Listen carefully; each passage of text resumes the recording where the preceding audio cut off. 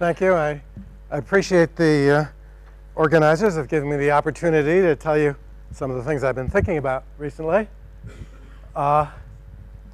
So the duality between n = 4 super Yang-Mills and type 2b superstring theory in an AdS5 times S5 background geometry is certainly the most studied example of AdS-CFT duality and the one which most is known about.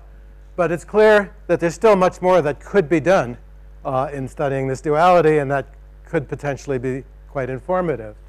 So I've been thinking a little bit recently about the string theory side of the story. I have nothing to say about the gauge theory side, and so I'll just tell you what I've been doing.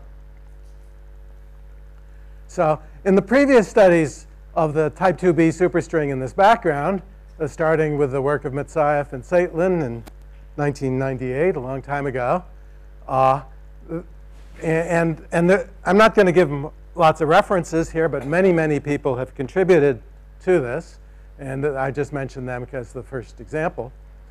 Anyway, what their approach to studying this was to understand this background as a coset space given by the global isometry group, which is a supergroup called PSU 2,2/4, and then modding out by the appropriate subgroup SO4, 1 times SO5. And this quotient space is supposed to describe the superspace geometry. And that's certainly correct, but it's not the only way to do things. And so I'm going to describe an alternative approach, which is equivalent in the end, but I think may have certain advantages. And the main advantage that it'll have is that it'll allow us to keep more of the symmetries manifest at various stages. And I think that could be helpful. So what I will do instead is to consider first just the Grassmann coordinates, the odd coordinates of this superspace geometry, and to describe them based on the coset space where you divide out the entire bosonic subgroup, which is SU 2, 2 times SU 4. So that just leaves you the 32 fermionic directions of the supergeometry and describe them in terms of fermionic coordinates. And then afterwards, we'll add in the bosonic coordinates. And these bosonic coordinates, which is the 10-dimensional AdS5 times S5 geometry, will be described as a submanifold of the supergroup, of the Lie group, SU 2, 2 times SU 4.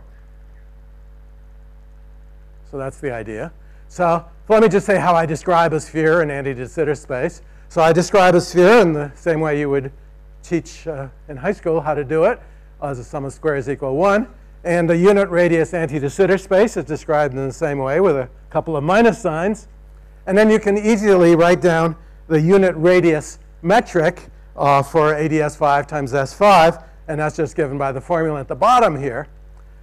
Now, there are lots and lots of other ways of writing the metric for AdS5 and the metric for a 5 sphere, but I like this very simple formula because it exposes all of the symmetries. And any other way of writing it just makes it's harder to see the symmetries. So I like to just leave it this way.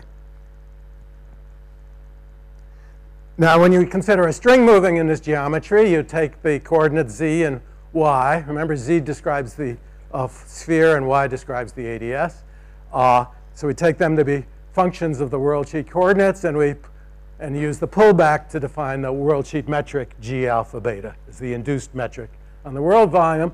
And so the bosonic part of the superstring action at radius 4 would be just this induced metric coupled to an auxiliary metric for the world volume. And then we put in, this was for unit radius, we put in the fact that this has radius r by putting in a factor of r squared. And so this is the bosonic part of the superstring story. And then one uses AdS-CFT to realize that r squared over alpha prime is just related to what would be the 't Hooft parameter in the dual Yang-Mills gauge theory. So all this is extremely well known. I'm just reminding you of things that are well known. So, OK, so proceed. So now it'll be useful to describe things in terms of supermatrices. My notation is a little bit different than what you'll find in the literature, but entirely equivalent. So a supermatrix has two bosonic blocks, A and D, and 2 fermionic blocks for the Grassmann odd pieces and the off-diagonal blocks. And what people don't usually put in this funny phase that I've introduced here. They would just write B and C without this phase. But by introducing it, I can treat the upper and lower block, the B and C blocks, in a more symmetrical way. So it's just a matter of taste whether you choose to put in this phase or not. It's a question of redefining the B and C accordingly. When you define things this way, the appropriate thing to call the adjoint, which isn't the usual adjoint, it's, well, for the bosonic blocks, it's the usual adjoint. And for the fermionic blocks, this is the adjoint. And so the reason this is a good definition of the superadjoint is that with this definition, you have this nice-looking formula down at the bottom here, which properly takes account of the fact that B and C are Grassmann odd. So a unitary supermatrix is then just one for which MM dagger is the unit matrix with this definition of the adjoint. And an anti-Hermitian supermatrix is one for which M plus M dagger is 0 with this definition of the supermatrix. And the supertrace is defined by the usual formulas as the difference of the traces of the bosonic blocks. And the advantage of this definition of the supertrace is that you get the usual cyclic formula for moving things around. So the PSU2, 2 algebra has one additional subtlety, which is very well known. And that is it's convenient to start with the group which has an extra U1 factor. So the P has to do with the removal of a U1. And so the supergroup with the superalgebra for SU2, 2/4 has the generators have vanishing supertrace, but the A and D blocks don't have vanishing trace themselves. They have equal traces. And so the way one wants to get rid of those traces, and the way you do that is by making an equivalence between supermatrices that differ just by a multiple of the identity matrix. And that when you mod out by that, that gives you this PSU thing. So that's also well known. So now I'll tell you something which is very simple, and as far as I know, I haven't found elsewhere in the literature. So even though it's simple, well, if I'm wrong that it's not known, someone will tell me. And I would be anxious to learn that.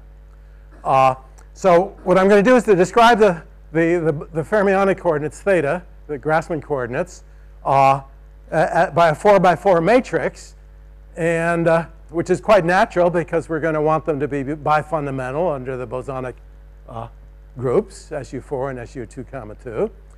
And so we use these matrices. Of course, in the flat space limit, in the work I did with Michael a long time ago, we used 32-component Majorana-Weil spinors to describe them. But in this problem, it's more convenient to use these 4x4 matrices. Well, one of the curious facts is when you use matrices rather than spinors, you never need to invoke Firth identities in any of the derivations, where even in flat space, we did have to use them, and they can get tricky sometimes. So here's the punchline down here, is that if we ask how these things should transform under an arbitrary element of the PSU2, 2/4 algebra, we get the following terms. So the multiplication by omega on the left is meant to represent an infinitesimal SU4 transformation. So this omega is some anti-Hermitian 4x4 matrix. And then when we multiply from the right with another similar looking matrix, that's supposed to be an infinitesimal SU2, 2 transformation. And then we have the fermionic transformations. In flat space, you would just have the epsilon term. But now when I want to describe this curved geometry, we add this term quadratic in thetas that we don't see in flat space. This is all for unit radius spheres. Everything's dimensionless. If I put in a radius, this last term would be divided by the radius. But I set that equal to 1. So this would vanish in the large radius limit. The interesting fact is that this formula, if you just commute 2 of these transformations, completely closes on this algebra for precisely this formula. And that's what I haven't seen elsewhere in the literature. It's a very simple fact. The mathematics is very reminiscent of the Volkov, Akulov, Goldstino. This is very similar math. So what I'm going to do now is to construct supermatrix that just depends on theta. We're not talking about bosonic coordinates at all. And it's going to be an element of the group PSU2,2/4. And it's going to be written in the following form. So these i's here are just unit matrices, 4x4 unit matrices. And then we put our theta and theta dagger on the off-diagonal blocks with this funny phase that I introduced earlier. And then we have something with just diagonal blocks over here. And we require that this is an element of this group, which means I need that gamma gamma dagger is equal to the unit matrix. And it turns out that you can solve this for appropriate choices of the things I called F and F tilde. And so these are for each. This is a 4x4 matrix that has to do with the SU4. This is a 4x4 matrix that has to do with the SU2, and the formulas are extremely simple. It's just a square root of 1 plus. So U here is a 4x4 matrix that just has SU4 indices, because when I multiply in this order, and when you multiply in the other order, that just has SU2, indices on the outside. So this matrix here, which you can expand out, this is actually a polynomial, because after the 16th power, everything vanishes.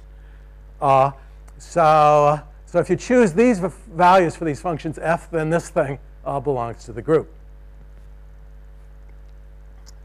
So because of this structure, all the formulas that I will write will have the full dependence on the theta coordinates will be explicit everywhere, and it will just depend on this, use this very simple function, square root of 1 plus x.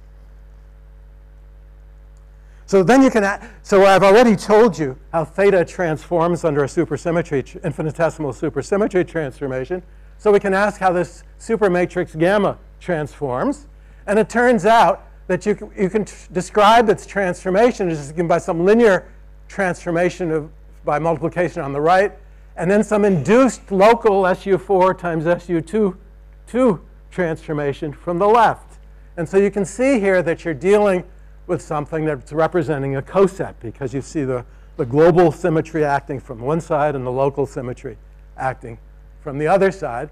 And these induced SU4 and SU2 transformations are completely explicit in terms of these functions f and f tilde that I introduced in the previous transparency.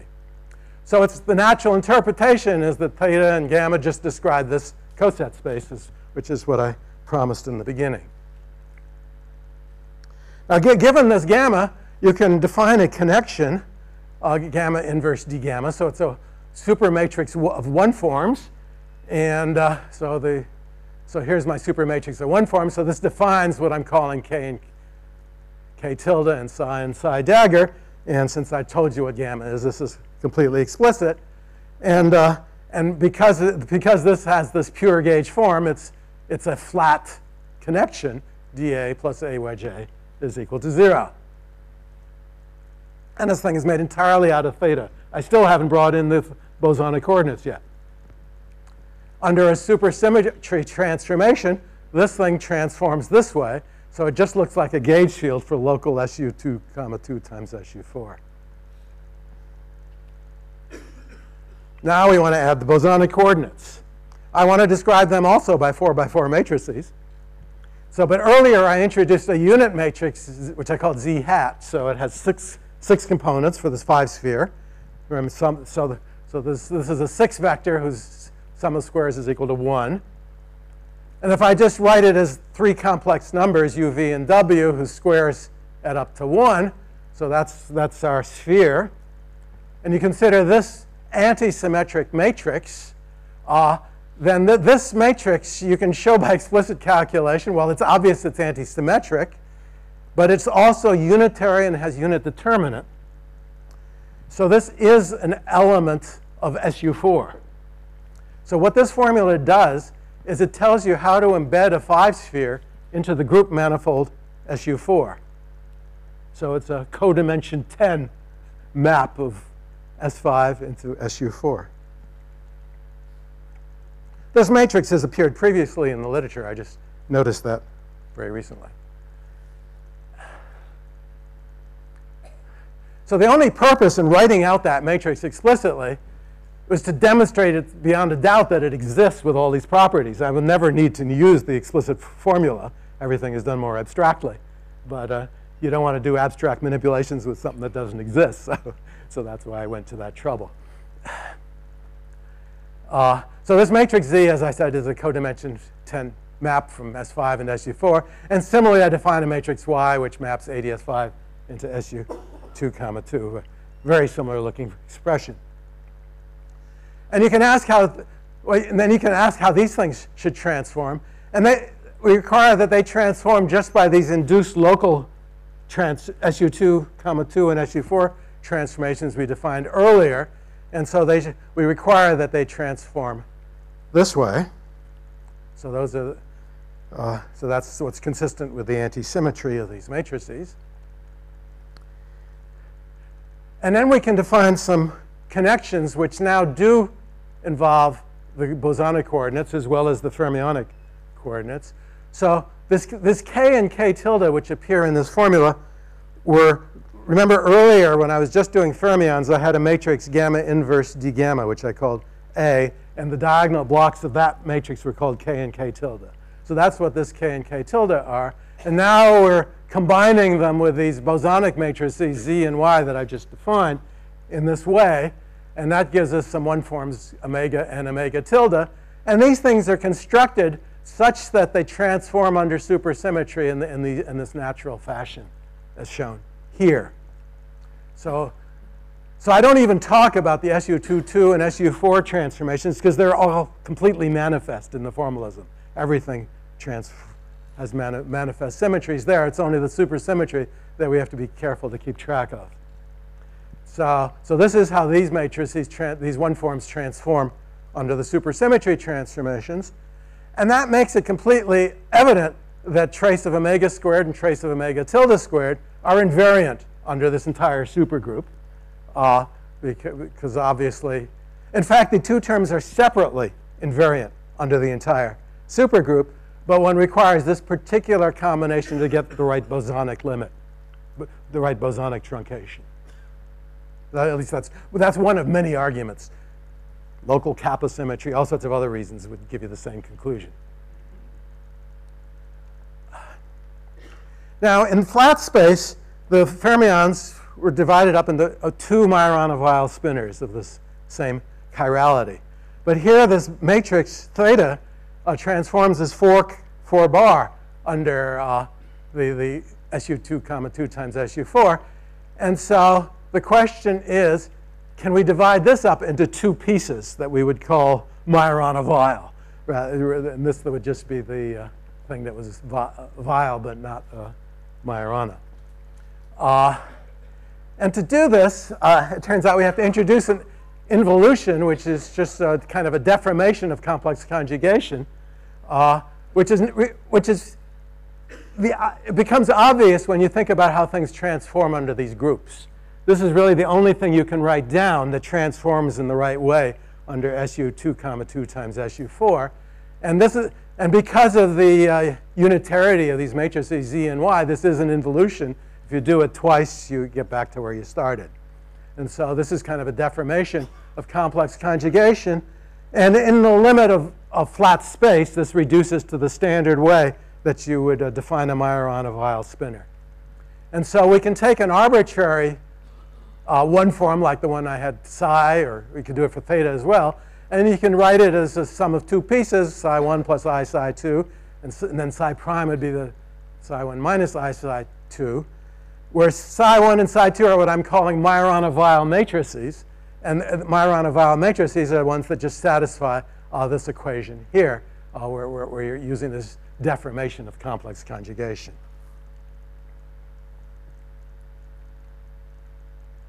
So now what I do is to define three different supermatrix one forms. So I've introduced omega and omega tilde before. Remember, we had trace of omega squared minus trace of omega tilde squared in the metric, so it's obvious I'm going to have a supermatrix that looks like this. And then I had psi was the one form that appeared in that gamma inverse D gamma. It appeared in the off-diagonal blocks. So in fact, these were the off-diagonal pieces of that thing I called A previously. And then we have these transformations that I just showed you, which would give you the primed versions of these things. So I define these three supermatrices. And each of these things under supersymmetry transforms in this way. So they're the natural things to consider. But I don't really want, what I want more are things that transform linearly under this entire superalgebra. And for that, we use these matrices gamma, which allow you to remember they on one side showed the local symmetry and on the other side showed the global symmetry. So just like when you're dealing with Fierbeins, you can use them to convert from one kind of index to the other. So I define three other currents, which are just these unitary transformations of these three A's I just defined.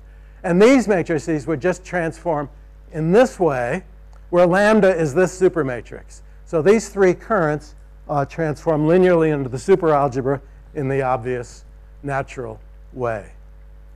And so one expects the superstring should be formulated in terms of these three currents, these three one-forms. And that's indeed the case. The formulas for these things are completely explicit. You can construct what we might call Moore-Cartan equations by taking exterior derivatives of each of them. You get some complicated looking formulas, although they can be recombined just by saying that these two complex combinations give you flat connections, and 2J2 is a flat connection. So that's one way of a mnemonic for remembering these more complicated formulas. Now, the superstring action has a Wess-Zumino term in it. So usually one thinks of that as some closed three form, which in this case is actually an exact three form, so it can be written as the exterior derivative of a two form. And since it's exact in this particular case, we can skip the discussion of H3 and go directly to finding a two form B2. And so the obvious candidates for invariant two forms are just taking these one forms I just showed you, taking wedge projects of them in a supertrace. And these things are, such an object is certainly invariant under the entire supergroup. But it turns out, first of all, these things are anti-symmetric. Remember, we had this cyclicity inside the trace, but these are one forms, so you get an extra minus sign when you do the cyclic maneuver. So that's why you get the minus sign in this formula. And so of the three remaining possibilities, only one of them is non-zero, and that's J2 wedge J3 in my notation. And so one expects the Wess-Zumino term to be proportional to this. And the correct coefficient is determined up to a sign by requiring local kappa symmetry. So the worldsheet action of the superstring then is, so here's the induced metric I showed you earlier, which can be written in terms of this current, or one form I call J1. It's this. And so that gives you this term in the action. And then the Wess-Zumino term is what I just showed you. And then this is the correct coefficient that's required to get the kappa symmetry. And now by making an infinitesimal PSU 2,2/4 transformation, you can read off the Noether current associated with this thing. And the Noether current turns out to be just J1 plus the Hodge dual of J3.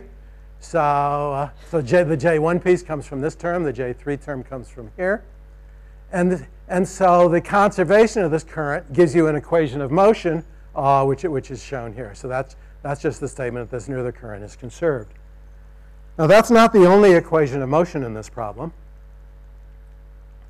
And to find additional equations of motion and also to study kappa symmetry, we consider varying the Grassmann coordinate theta.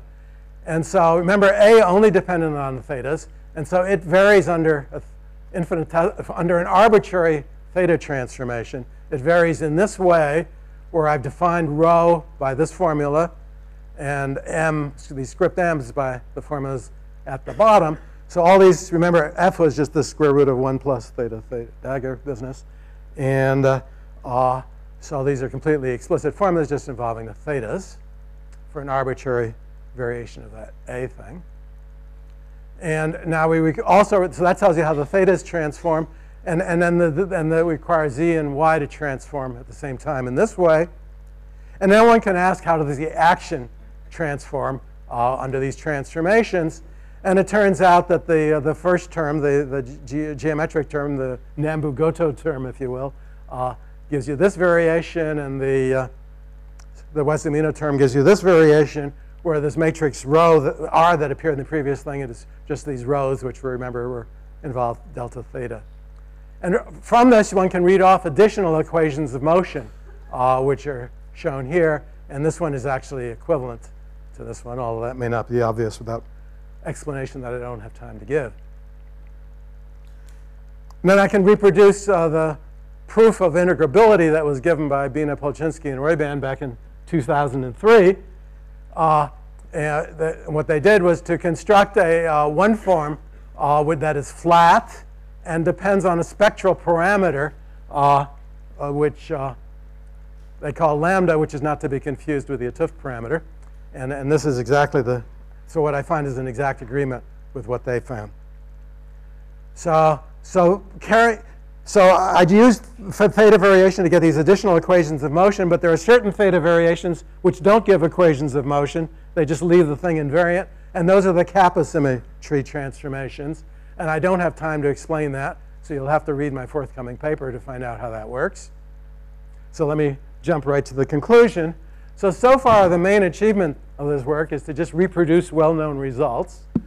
But I think the formalism that I've described has some attractive features that are not shared by previous ones. The complete theta dependence of all quantities is described by simple analytic expressions. All formulas have manifest SU4 times SU2 symmetry, and many have manifest PSU22/4 symmetry. So the utility of this formalism for obtaining new results remains to be demonstrated. I haven't gotten any yet. I haven't really had time. I just got to this point very recently. And so there are two main directions that I would hope to explore in the future. One is to derive new facts about this theory, and the second is to formulate or else reformulate other theories in a similar way. So thank you for your attention.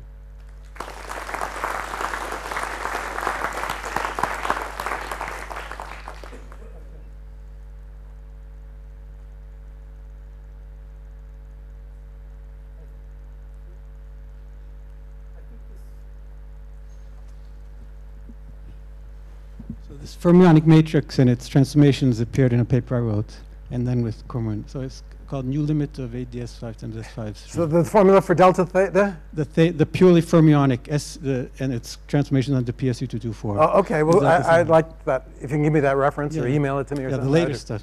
Yeah, I'd appreciate that. Any other questions?